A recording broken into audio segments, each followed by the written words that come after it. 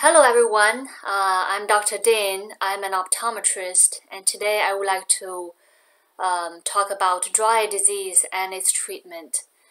This is a really prevalent and common complaint from patients. Every day I would see multiple patients with a complaint of dry eye.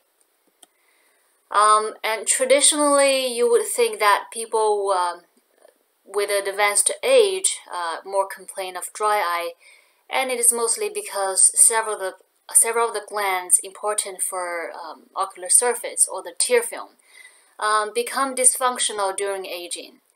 However, right now everyone is staying at home and spending so much time on a computer, iPad, on the phone, electronic screen, because we cannot connect with each other physically.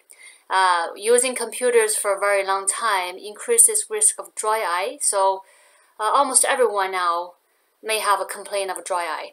So what are the symptoms? And if you look at these, you may find you have some of these symptoms yourself. You would feel dryness of the eyes. There can be irritation, almost like there's a foreign body or a piece of hair inside your eye. Your eyes can be burning. They can be itchy. And even though they're dry, they tear up from time to time, and they can appear red as well. So the cause of dry eye is because of the poor tear film. On the surface of our cornea, there's a multi-layer tear film, and over here showing several important glands to secrete tear onto the ocular surface. The lacrimal gland will secrete majority of the tear. That's the liquid part of the tear. And Meibomian glands, these are tiny glands, secrete oil. They live in the eyelid, but they secrete oil, and this oil is released onto the ocular surface. Now, if you look at a blown up image of the surface of the eye, you see the cornea, which is the clear part on the surface of our eye. And then you see a thin film, and that's the tear film. If you blow up the tear film, magnify it many folds, you can see detailed components. The current theory is that it's an intermix, but mostly of 3 different layers. Mucin is a protein secreted by our tissue. It's a protein that lubricates and anchors and holds the tear film in place. It's most concentrated closer to the cornea, but in fact dispersed throughout the entire tear film. The aqueous, which is the fluid part, that's the thickest portion of the tear film. And on the surface of it is a very thin but really important layer, the lipid layer. As you can see, the lipid layer being on the surface, serving a purpose. By doing this, the aqueous, or the fluid part of the tear, can be held in place, can be sealed in place. Like you put an oil on top of water, then the water can be maintained there without evaporation. So that's exactly what the lipid does in our tear film. And most dry eye is a mixture of 2 problems. One, you don't have enough liquid, called aqueous deficient dry eye. 2, you have too much evaporation, so that's the evaporative dry eye. In fact, evaporative dry eye is the major cause of dry eye. So 70% of all dry eye cases seen in clinic is because of this, because you don't have good quality lipid on the surface of the tear to seal the moisture. Of course, there can be several conditions where people don't produce enough tears, or aqueous deficient, but that's really actually the minority. These images here show what can go wrong if you have the evaporative problem. So as you can see, these oil droplets, these are the secretions from the Meibomian gland we just talked about. Those glands, tiny glands that live in the eyelid, their opening is right here at the lid margin, and oil is secreted through here. And if these oil become clogged onto the opening, so no further oil can come out. As a result, the tear film is deficient in lipid, therefore evaporates very quickly, causing dry eye. Over here is a more advanced problem of the clogged tear or clogged oil gland. You can see it almost looks like toothpaste. That's really blocking the opening of the Meibomian glands. So how to treat dry eye? There can be so many different treatments. On this is not even a complete list of all the treatments out there.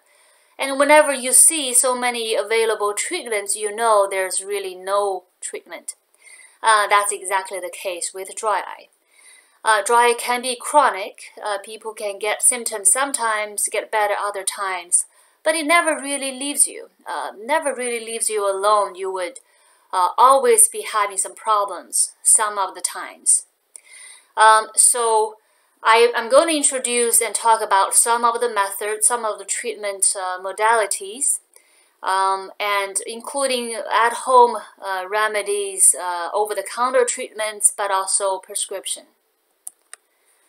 First line of treatment is actually you can do this completely at home with over-the-counter products. Artificial tears. These are, rather than your natural tears, artificially made. They mimic the components of your natural tears, can supplement. The only problem with these is that they stay on the eye for only a few minutes, maybe 10-20 minutes. And after that, your eyes may become dry again. So you need to keep applying them. So it's a temporary solution, but by no means solve the problem for long term. Over here, you can see the various products. How to select which one that's good for you, I will talk about it later. The warm compress is a really good method that you can do at home. Showing here is a heatable mask. I have no commercial interest with any of these products. I will not specifically talk about a certain product, but introduce the concept. And you can look up various products and find out which one you like and which one you want to use. And eventually which one works the best for you. But warm compress of the eyelids can be done using a heatable eye mask like this. It's convenient. You put it in a microwave for 20 seconds and this stays warm for 5 to 10 minutes. You certainly can also do this at home free of charge by using a towel. I'll talk about that in the next slide. So warm compress, it heats up the oil inside your Meibomian glands. It helps to melt away the clogged opening. Therefore, this actually treats the majority cause of dry eye. So artificial tears, you're supplementing. You're not targeting the root cause, but warm compress actually is. And lid hygiene, here's one of the products that you can use for lid hygiene. What this means is that you would rub along or massage along the lid margin to wipe away the debris, the clogged opening of the lid margin. So you can use a product. You can also do this with a clean tissue. So that's called lid hygiene. It's almost like dental hygiene. You're brushing your teeth every day, but you don't necessarily scrub your eyelid. Where the eyelid is really important, it accumulates debris. Dead cells accumulate there. Dust in the environment, pollens accumulate there. Your own proteins from the tear accumulate over there. So they need to be cleaned every day as well. So this is what you can do at home, lid regimen at home for free. So the lid regimen refers to warm compress together with the eyelid scrub, or using just a clean towel. You soak your dedicated clean towel with warm water, and you can do the warm compress on your eyes for 5 minutes, and do that twice daily. Although this way, usually the heat cools down fairly quickly, maybe after a minute or half a minute even. so you need to reapply the heat again to the towel. So that's why using a microwavable heat mask can be more convenient. But if you want to save money, you definitely can do this at home too. Afterwards, scrub along your eyelashes where the lid margin is and remove the debris gently. Now, how do we pick artificial tears? Again, I will not specifically talk about any brand name or any product. I won't have any conflict of interest in this. But rather, I will show you principles or general guidelines as to how you can do. Because really, there are so many, maybe scores of products over the counter. If you go to CVS, on their shelves, there's an eye and ear shelf, and at least half of that is dedicated to the eye, and there can be so many products. Which one do you use? So basically, there are different types of artificial tears. There's the regular one that's mostly liquid form. It lubricates the eye, but quickly it goes away. You need to apply it again. Most artificial tears are the regular type unless they have some indication on the box or on the label. The next one is a gel. The gel is thicker, so it does not dissipate very quickly like a liquid, watery form of artificial tear. It stays on your eye a little longer. So those would indicate on the box artificial gel or gel, this word would appear there. The problem is that since it's a gel, it's a little viscous and can blur your vision temporarily, sometimes up to 20 minutes or even an hour. If you're not critically concerned about your sharper vision for a little bit, you definitely can use this, and it lasts longer than a regular artificial tear. There can be even more viscous format, so if the gel does not even work for you, you may want to go with ointment. These are the two, so there are not too many artificial tear ointments available over the counter. These are the two major ones. You can certainly maybe find other store brands as well. Go ahead and try those as well. No specific indication that one is better than the other. But the ointment really can blur out your vision. So most of the time, I recommend patients to use this before going to bed. Then they're sleeping, you don't have to use your vision anymore. And it acts as a sealant to seal up your eye overnight. So it relieves the dry eye in the morning. Next morning when you wake up, you'll feel much better. Okay, and if you're not worried about your vision, then obviously you can use that during the day as well. It's the most long-lasting format among artificial tears. In addition to most of the artificial tears do contain a preservative in them, so that the product does not go bad, does not get contaminated or grow bacteria in them. But there can be preservative-free version of artificial tears as well. And these are usually individually wrapped in a tiny tube. And once you open it, you use it up, or even if you don't, you still need to discard it after 24 hours. Because if you happen to touch it with your eyelid or some bacteria in the air get in, they can grow there. There's no preservative there to prevent it from growing. So you have to discard it after 24 hours. This is good for certain people who have very sensitive eyes, who have reactions to preservatives inside artificial tears. So with this, there's no upper limit of use. You can use 10 times a day if you want to, because there's nothing in there to irritate the eye. Whereas for other artificial tears that have preservatives in them, be it the watery form, the gel, or the ointment, you only use it 4 to 6 times. Do not do more than 6 times. Otherwise, the preservative can cause irritation to the eye. So you can choose which one is right for you.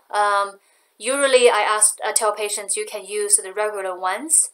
If they don't work or if they irritate your eyes, you go with preservative-free ones. If the effect is not long enough, then you go with the gel and ointment. Whether you do named brand or store brand, even named brand, there are so many different brands. And most of these now have store brand as available, so more generic form, much more affordable. It does not really matter if you get a named brand or store brand. You can choose whichever you like. However, if something does not work for you, you may want to go to a different brand, or you may want to go with a brand name product and stick with whatever that works for you. Artificial tears are over the counter. There are also prescription medication that's specifically for dry purpose. There are 3 FDA-approved eye drops for that. On this slide, I'm showing 2 of them. Both contain the same compound, cyclosporine. The difference is in concentration. Restasis contains a less concentration than Cequa, which is almost 2 times as concentrated as Restasis. And Restasis has been out there for a much longer time. There's the single-use vials. These, again, do not contain preservatives, so they're individually wrapped, and you have to discard after 24 hours. There can be also multi-dose bottle, so it's more, I guess it's more environmentally friendly. But you use this 2 times a day, every day, and usually it will take about 2 to 3 months before you see an effect. In the beginning, when people use them, a lot of patients complain about burning and redness of the eye. Unfortunately, those are the common side effects of this medication. So in order to benefit from this, you may have to use it for 2 months or 3 months with some unpleasant side effects. The Cequa contains higher concentration, so it's supposed to be more effective because it's more concentrated. But the mechanism of action of this medication is to reduce inflammation. It inhibits a specific type of immune cells to reduce inflammation. It works pretty well for some patients. However, in my experience, and in fact in literature, majority of dry eye patients either cannot tolerate this medication or it just does not work for them eventually. So it's one thing, if it works for you, that is great, and you can use this long term. If it doesn't, certainly you can have other options. For example, Xiidra is the 3rd FDA-approved dry eye medication. This is another eye drop that reduces inflammation, working differently from Restasis, but it does work. So Xiidra works a little differently, targeting different molecules and different pathways, but it also reduces inflammation. And this one seems to be better tolerated than Restasis, and it seems to be working well for some patients, a subgroup of dry eye patients. Other than eye drops, there can also be physical devices that help with the dry eye. Moisture goggles are one of these. And on the left here, you can see something you can wear at night when you're in bed sleeping. It seals off and maintains a moisturized chamber close to the eye. So in the morning, you will wake up without dry eye symptoms. Now, some manufacturers are able to make this type of chamber goggles into a prescription glass frame. So patients can wear them during the day as well. There can be supplement that help with the dry eye, oral supplement. And omega-3 is known to relieve or be beneficial to dry eye symptoms. You can find omega-3 in fish oil or flaxseed oil if you're a vegetarian. Usually 2,000 milligrams a day is enough. You can do that 1 capsule with a meal and with the 2 meals. There are recent studies showing that even with placebo, which they use olive oil, patients also report improvement in their dry symptoms. But if this really works, even if it's a placebo effect, that's still worth trying, especially when omega-3 supplement has other benefits to the body as well. This is a device that doctors can put in your eye called a punctal plug. In our eyelids, there are these tiny channels where the tear drains to the channel, eventually to the nose. So the idea is to block this channel so the tear can stay on your eye for a longer time. This works by, we can do collagen plugs which dissolve in a week or two, and see if this method works for you. If some people find no difference or actually worse, then we don't put any more plugs. It will dissolve by the body, be absorbed by the body, and that's it. If it works really well for some patients, then we can put in silicone plugs. These can be there permanently, unless they accidentally fall out. So punctal plugs work for some dry eye patients, but not everyone. Remember, in dry eye, there's not just a tear deficiency. There can also be inflammation. That's what the Restasis and Xiidra, that's how they work. They reduce inflammation. If you have a lot of inflammation in the tears on your eye, and you block the drainage of these tears, the inflammatory proteins will be on your eye for longer. So that's why it does not work for everyone. And in fact, for some people, it's actually worse. All right, here's another device that that actually targets the underlying cause of dry eye, which is the Meibomian gland problem. This is basically a glorified device that targetedly delivers heat to your Meibomian glands in the eyelid. Remember, we do warm compress with either an eye mask or warm towel. It turns out, really, for heat to efficiently go to the eyelids without damaging your cornea or your skin, you can only tolerate so much heat.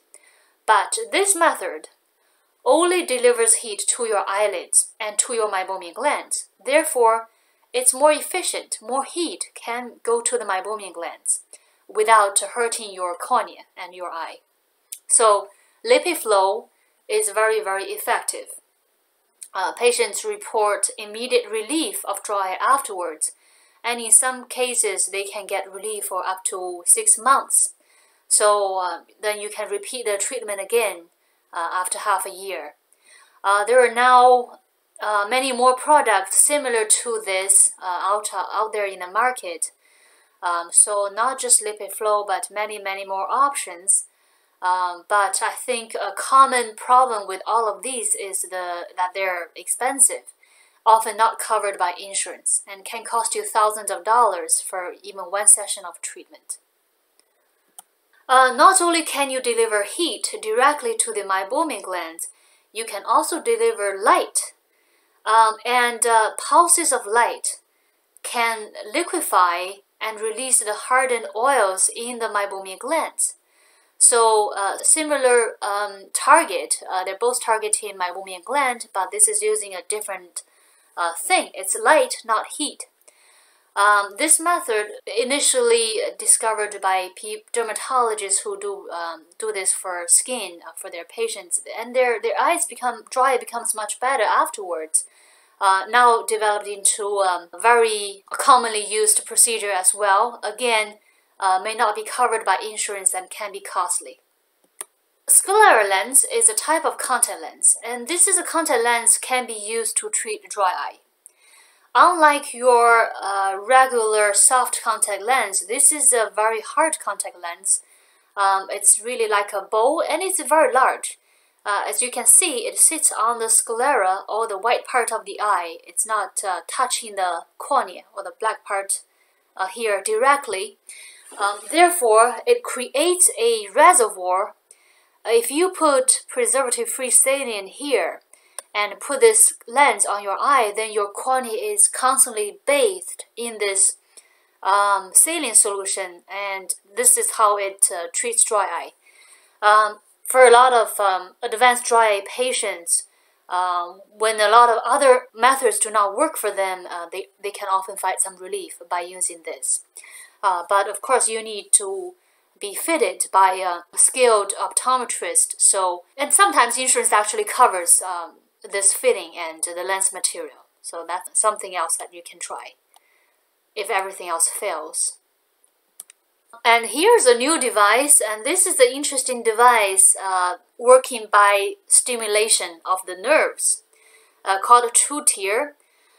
You can stick this device up your nose for about 3 minutes, and it stimulates the nerve in the nose, causing the tears to come out.